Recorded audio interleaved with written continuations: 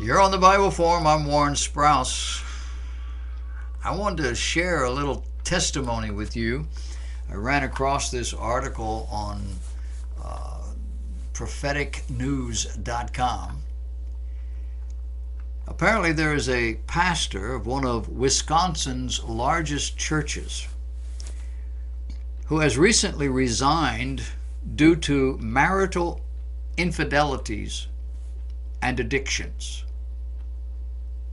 Let your mind wander around those two concepts for a minute. A pastor got marital infidelity going for him and addictions. We don't know what the addictions are. It may be sex, but my guess is it's drugs or alcohol or something of that nature. And he had the good sense, I suppose, when he got caught, that's usually the way it works, to resign from his church. And he wrote out a statement. And part of that statement says, while I have been open with you about much of the journey, and he's talking about the fact that he allowed as how he was out here seeing this woman, there is one part that I have kept hidden.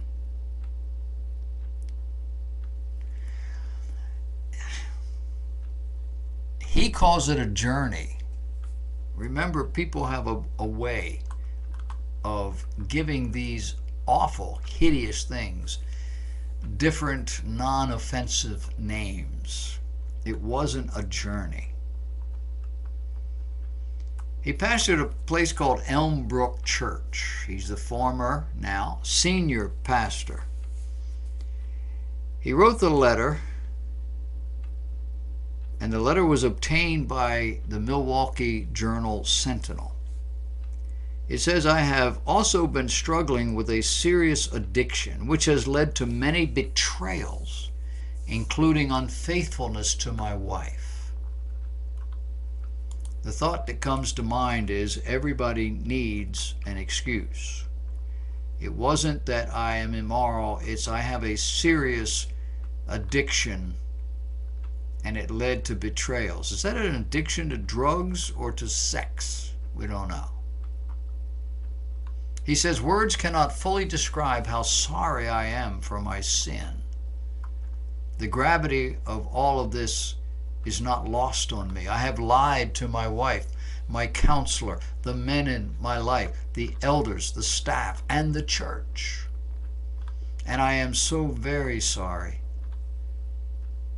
As I come to terms with this, I must make two difficult steps for myself, my wife, and my children.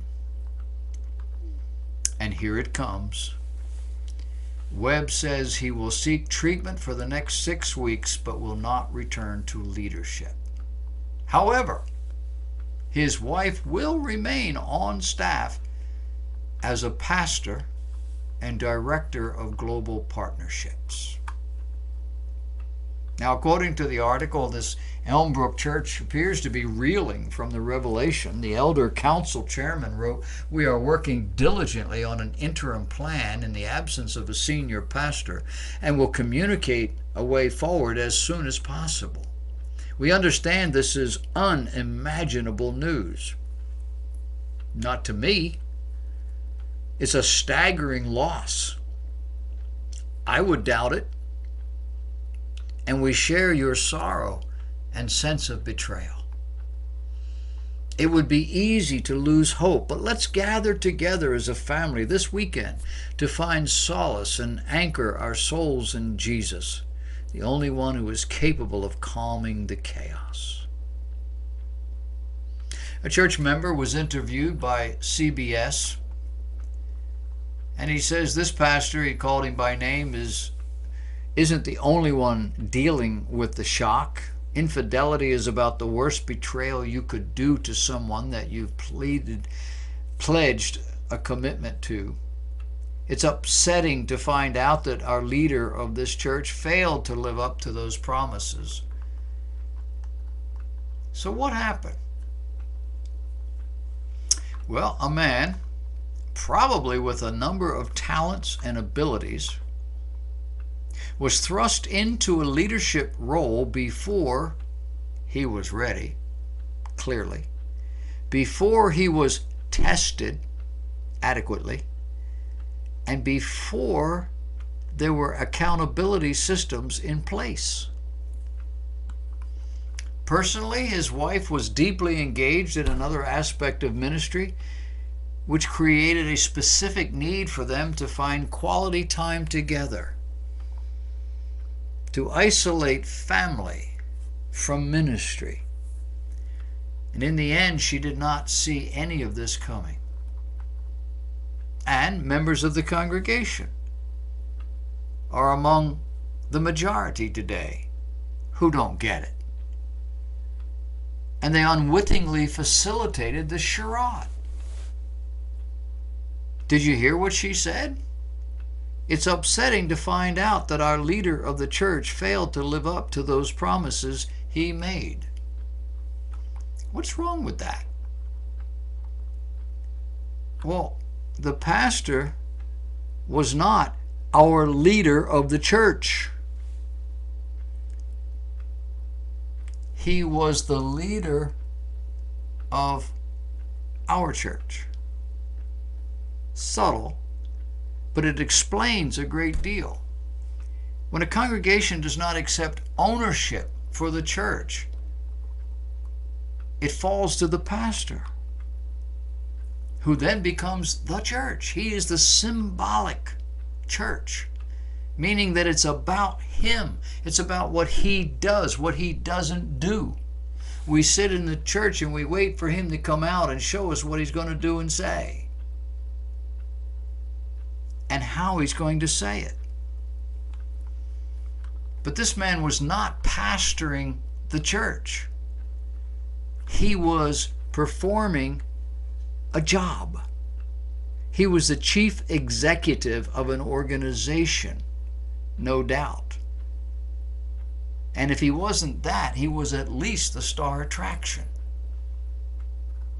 And clearly he was not qualified for the position of pastor. Now you might think that's unfair, but think about it. To be a pastor in a Christian church, you must be a biblically charactered man. A biblically charactered man would not put himself in harm's way. He would not encourage these sorts of immoral ideas. He would not view himself so superior as to be above temptation. And he would take steps to make sure he is protected at all times. I spent 40 years in pastoral ministry. My personal experience is that my wife was keenly tuned in to the women who took my time, keenly tuned in to how I was responding to her and to our children. We worked as a team. We were not in separate jobs. If there were unaccounted for times when I was out of communication, we didn't have cell phones, internet, all the other stuff. If I was out and outside for a while, for an extended amount of time, number one, I told her where I would be. I told her with whom I would be spending this time.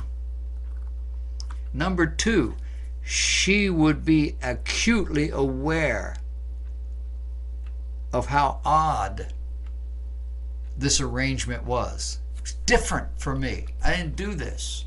But if I told her I was going to meet with somebody, a woman, she would be aware that that's eccentric. It's not normal.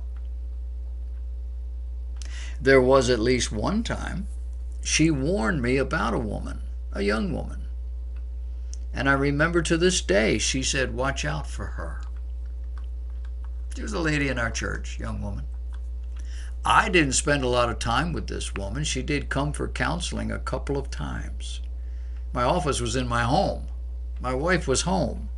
It wasn't a private, secret kind of a thing. And we were not alone together in that sense. And there were no overt indicators from this woman. There was no touching. There was no hugging.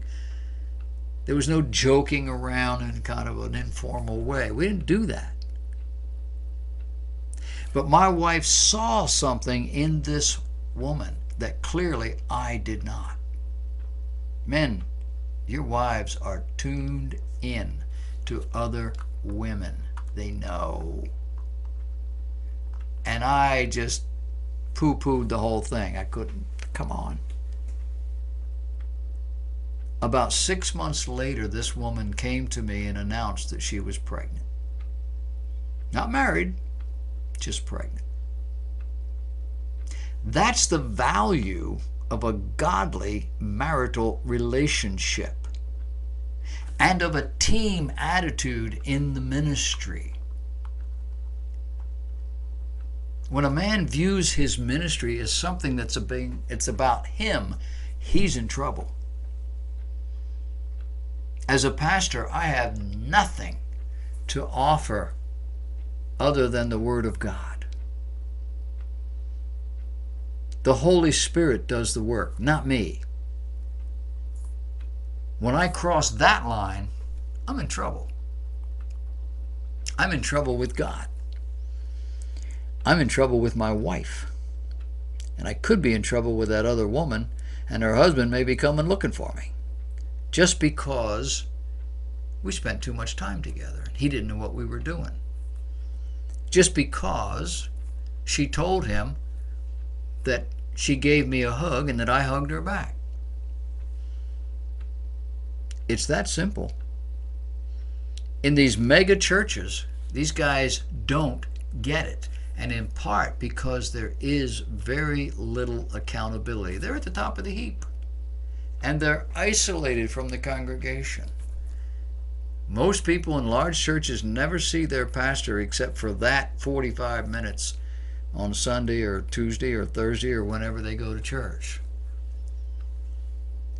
In a real church, which would be a lot smaller, as I've told you before, not over 300 people. No one man can handle more than that. In a smaller church, everybody knows everything. It's like a small community. And there's wisdom in that and protection.